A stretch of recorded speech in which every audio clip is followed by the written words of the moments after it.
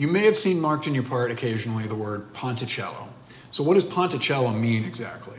Well, Ponticello is a type of color and orchestral technique that some composers use to create a scratchy, nasally sound. And we're going to talk about exactly how to get that to happen.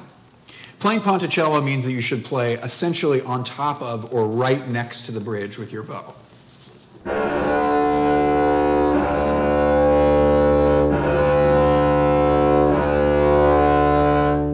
That's the type of sound that you're going for in Ponticello.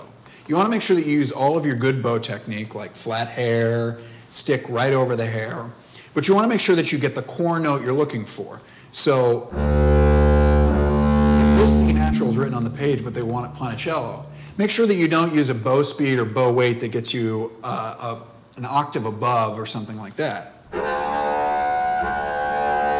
Rather, try and get the core pitch that you're looking for, but get that nasally, scratchy sound at the same time.